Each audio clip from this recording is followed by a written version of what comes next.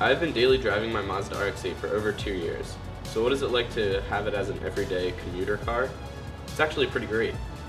The suicide doors are great for throwing a bag, instrument, or anything else into the back seat. I have put everything from a guitar to a set of 4 wheels to 3 people in the back seat.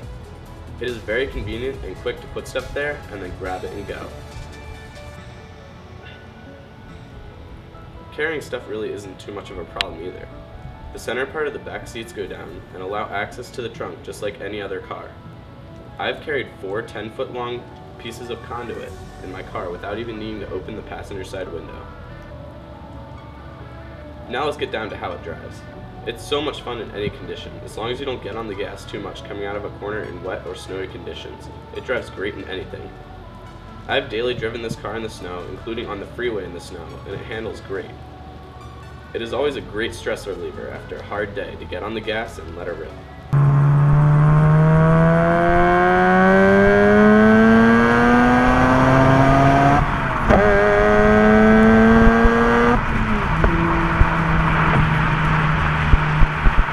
So now that you're convinced the RX8 is a great commuter car, here's its drawbacks.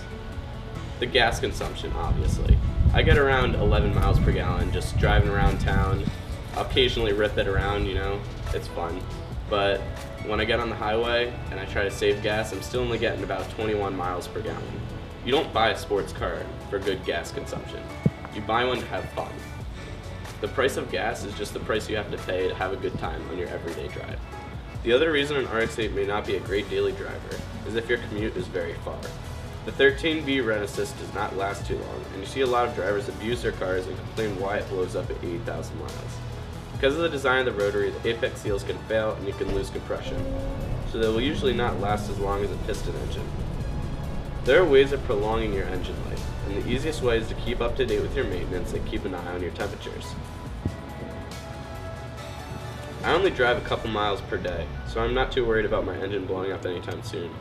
My engine was also rebuilt 10,000 miles ago by Mazda under warranty from the previous owner, so my engine's in pretty good shape. If you do drive a lot every day, you may want to think about if you really want this car as your commuter.